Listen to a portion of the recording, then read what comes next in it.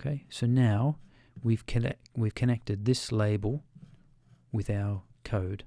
We haven't provided Xcode with the code to do anything with this label yet, but Xcode at least knows the name of this label, and when we go to a different file, it will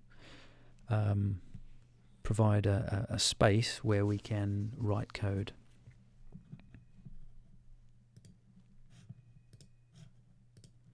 Okay, so if you come up here, you'll see at the moment we're in the main view controller.h file.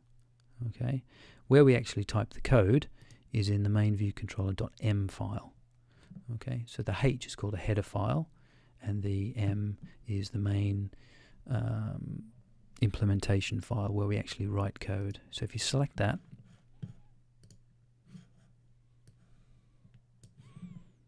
and you'll see here there's a bunch of code that Apple has already put in for us. And some of these bits of code will get called automatically at various stages.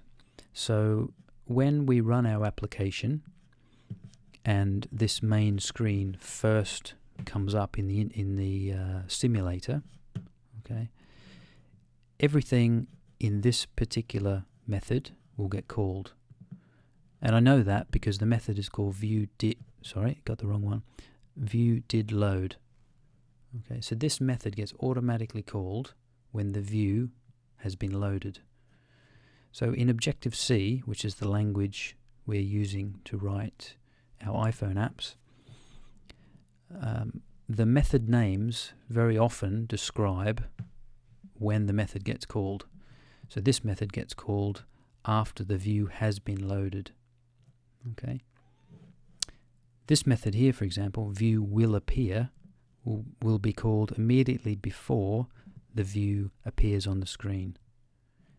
This method here, view did appear, will be called immediately after the view has appeared. Okay. So if you want to do things just before a screen comes into view, you want to update a label, or you want to do some calculations before the user sees the screen, then you can choose where you put your code in order for that to happen. Okay, so in this method here, view did load, the view will load, and then we will change this label to read something else. Now, even though that happens after the view has loaded, it happens so quickly, like milliseconds, that the user actually doesn't see the words being changed. Okay. Now up here you will notice this at synthesize my label. So in the header file, this is what we added. We called our label my label. Xcode has automatically put this thing in for us. It's also automatically put this line of code in as well, without us having to do anything. Okay, so they're bits that will be explained to you later, but at this stage all you need to know is that Xcode put those bits in for you. We didn't have to type those in. Okay, so we're going to put our code in the view did load section. Okay, so after this line here, put your cursor and then go down a couple of steps. Now to make reference to our label, we could just type in my label. Okay, but because we have done this here, all right, which will be explained to you at a later date, we have to actually put self in front of it. Okay, so self.mylabel.text. Okay, the text that is inside this label, okay, equals, now text is what we call a string. Okay, and the way we make reference to strings in Objective-C is by the @ symbol and then open brackets, and we have to end every line with a semicolon. So you'll notice all of these lines end with a semicolon. So anything inside these two inverted commas will be what will appear on the label. So we could change that to Hello Sports Science World. Okay, if we save that. So even though the label says Hello World now, when we run this application and it loads, the label should read this. Okay, so if we run the application, okay, you can see there the label that we initially had said Hello World, but by running this code immediately after the view has loaded, it's changed the text to what we included here. So the text of the label reads Hello Sports Science World. And we didn't have to do anything to make that occur, okay? Because this method here, the viewDidLoad method, was executed immediately. The application first fired up and then the view was loaded. Okay, so we didn't have to push a button or do anything like that. Okay, so now what if we want to change the text by pushing a button? So if we want to push this button here and make the text change to something else, what we need to do is go back to our header file. Okay, and like we did last time by clicking and dragging, we need to do the same thing. Okay, before we do that, I'll just change the title of this button to change text. Okay, and like we did last time, push the control button, click and drag. This time we're going to create something that's below this show info, so make sure you're below it and there's this horizontal line comes up. Release everything. Okay, now this time we don't want an outlet, we actually want an action. Okay, and actions, IB actions, you can see here IB action, this is what you want when you want the user to interact with an interface element. So if you want them to push a button and then something happen, like happened with this, we push this button and the screen's flipped around. This method gets run when you click this button. Okay, so when we click this button, we want an action to occur. Okay, so the connection needs to be an action. And we need to give that action a name. Okay, now the name of the action, in other words the method, can be different from the name of the button. In this case, we will make the name of the button, the name of the action, the same as the name of the button. Okay. Now convention has it that you start with a little letter and every successive word starts with a capital. Okay, and the reason for that is it just makes it easier to read. The event is when you want the action to be initiated. Okay, the touch up inside simply means when the person's finger comes off the button.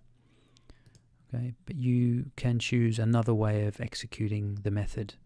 Okay, so you could choose touch down, and that would be when the person first touches the button.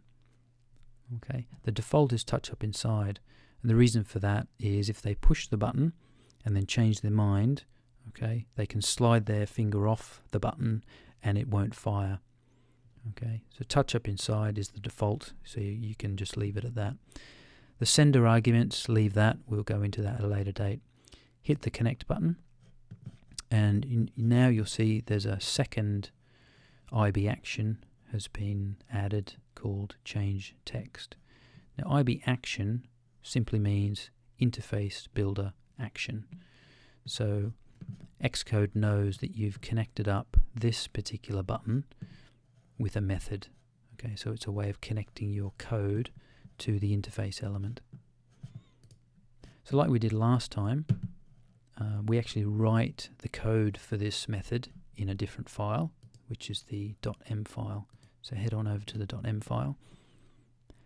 Now Xcode has actually provided us now with the starting point for this method. It's put the code in here. It's put the name of the code, the IB action, everything that was put in the other file. It's added automatically, so we don't have to write this out. As in all of these other methods, the code that we want executed when the person pushes the change text button needs to go between these curly brackets. Okay, so if you put your cursor to the right of this curly bracket and then return a few times, it'll give you some space to write your code. So as we did up here, self.mylabel.text equals hello sports science world, we want to execute the exact same line of code, but with a different set of text. So we could just copy all of this, come down here and paste it, and let's just change this to hello hairy bikers, so we know that it's worked. Save that, run it.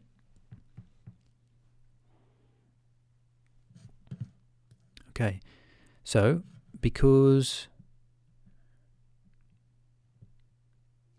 we haven't deleted this, when the view loads, it's executed this line of code, so that's correct. Hello Sports Science World. But when I click this button, it should change this to hello hairy bikers.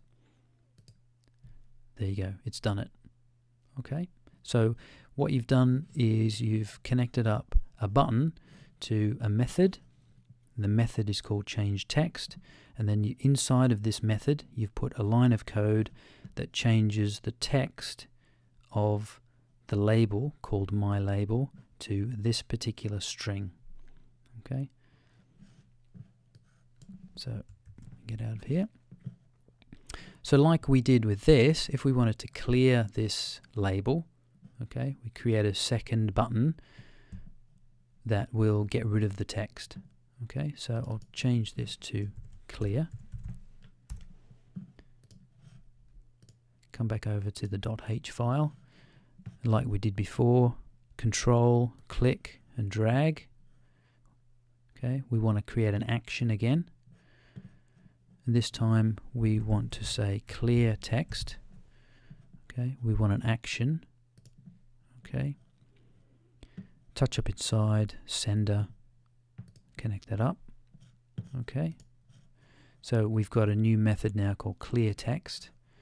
Head on over to the .m, and as before, Xcode has automatically put the method, the skeleton of the method in for us. So give ourselves some space.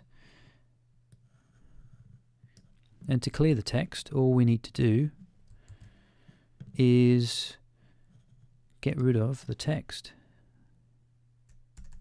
Okay, so it will set the text of my label, which is this up here, to 0 effectively.